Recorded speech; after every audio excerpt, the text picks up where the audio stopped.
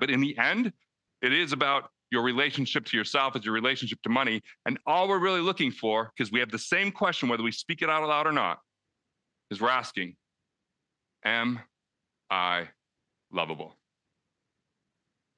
That's the question.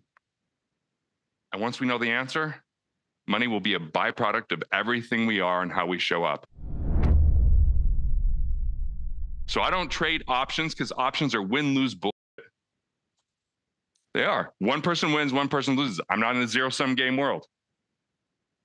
I once was at a course and there was an options trader sitting next to me, and my wife was just grabbing my knee because I was like, so what value do you provide? She goes, I can work from the beach or anywhere I want. I'm like, yeah, but what value does it provide in the world?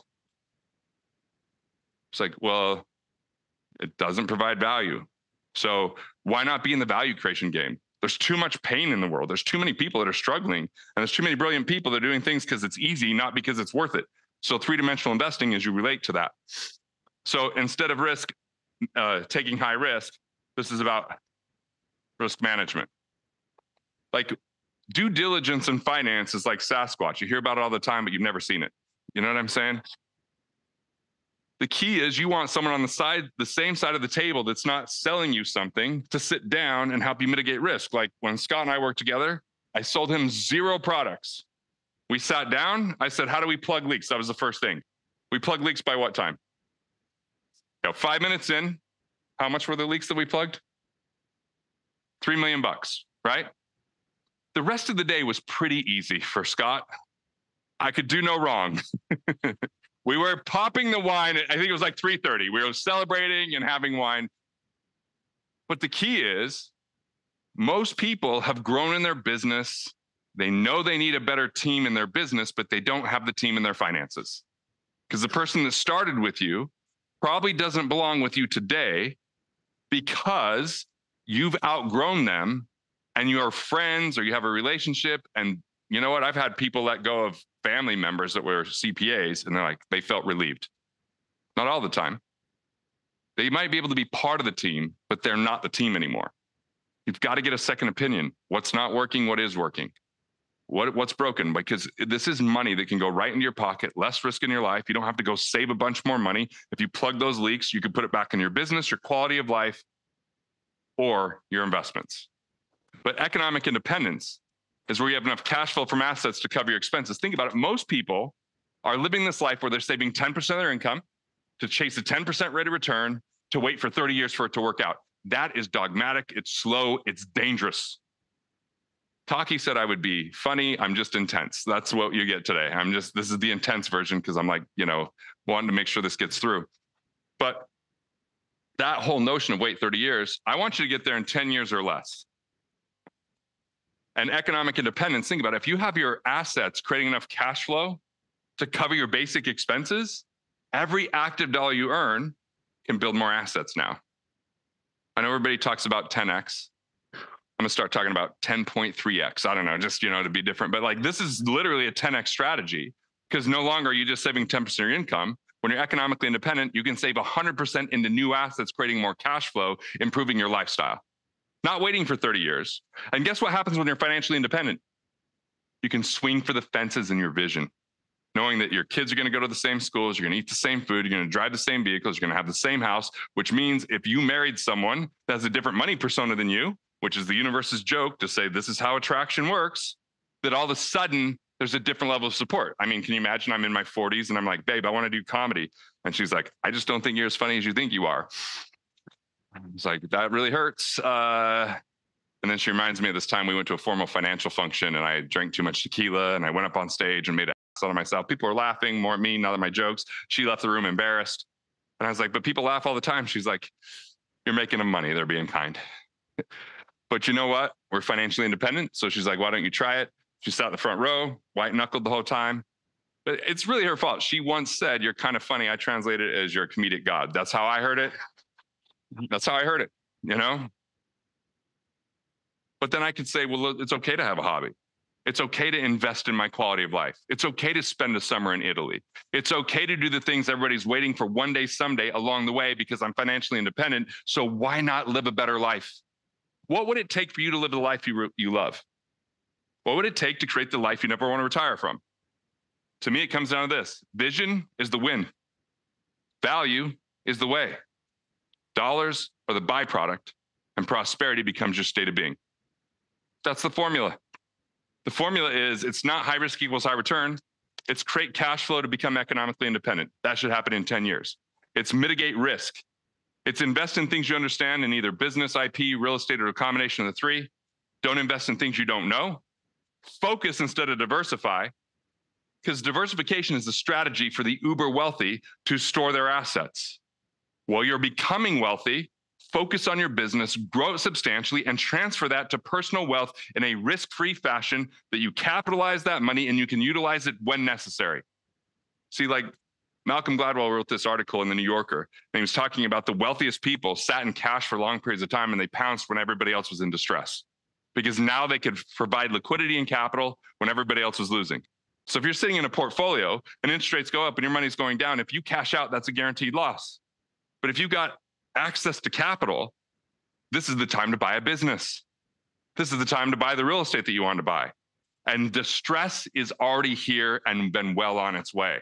So the question is, will you be a leader or will you be complaining about the structure and situation at hand? Wealth is built through a conversation. What conversations are you having?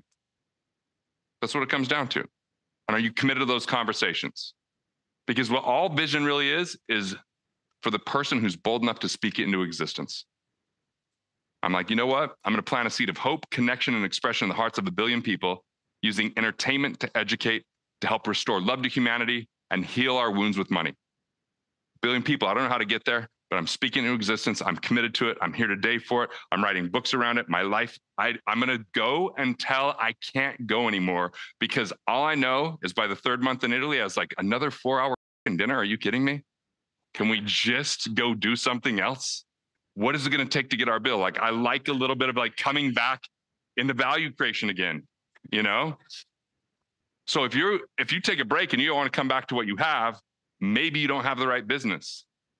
Maybe you're not doing the things that you enjoy. If you think that retirement sounds like a good thing, maybe you're like my dad and you're a coal miner. That was a good idea. You know, like my dad earned Labor Day. You know what I'm saying? He deserved to rest his broken mining skeleton in his black lung. Like, that's hard work. Kids today don't labor. They don't deserve Labor Day. Working at Jamba Juice, you shouldn't get Labor Day off. Driving people around in Uber, please. Like, that's reserved for construction workers, sanitation people, and Al Roker's personal trainer. That's labor. You know what I'm saying? So you got the old portfolio or you got the new portfolio.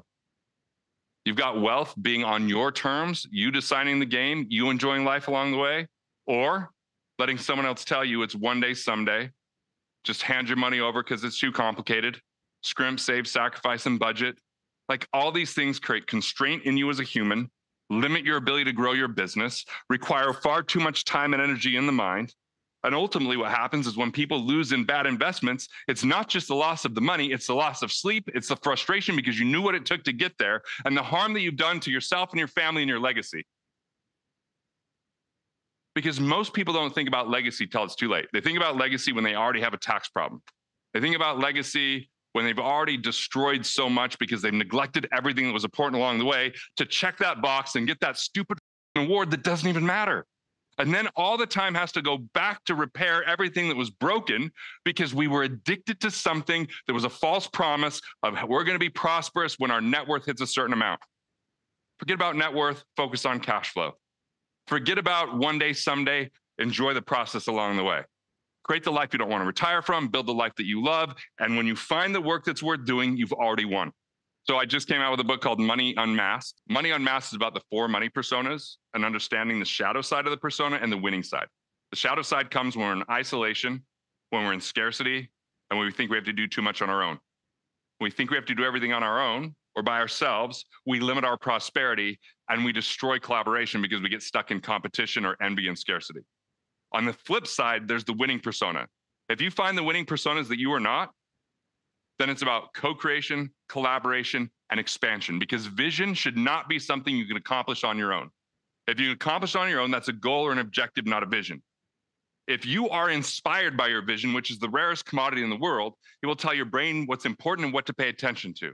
And people are looking for vision so badly because they want to be led. They want to be part of something that's big. Like when the Wright brothers proclaimed, if birds can glide for long periods of time, why can't we? Or when Malala started an international movement for human rights, bringing access to education in the Middle East, it's now gone throughout the world. Even a bullet couldn't stop her. Vision is things that people want to be a part of and around because it's an energy that breathes life in a world that feels like it's dark and lifeless. And entrepreneurs are going to be the ones that have to bring about this vision because everybody else is indoctrinated to follow the rules, trade time for money, get into consumer debt, and then wait for 30 years so they could finally enjoy life. I'm here to say it's time to buck that system. So when you know your money persona, you're going to see both what is the dark things or the things that would put you off track that are subconsciously sabotaging you, or what are the things that are going to help you leverage your best skill sets and be able to do more. Understanding that for you, your spouse, and anyone you work with will be instrumental. So you can use it's a quiz that anyone can take and then you could learn from. So that's in the book.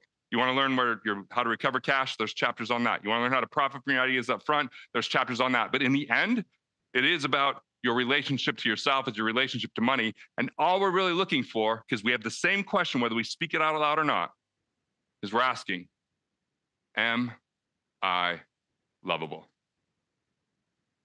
That's the question. And once we know the answer, money will be a byproduct of everything we are and how we show up. Because life becomes more about flow. It becomes a lot less effortless. It's not what we could prove, but it's how we live. Hey, thanks for watching. I appreciate it. And if you're enjoying these videos, well, there's good news. More where that came from. So go ahead and click through and watch the next video now.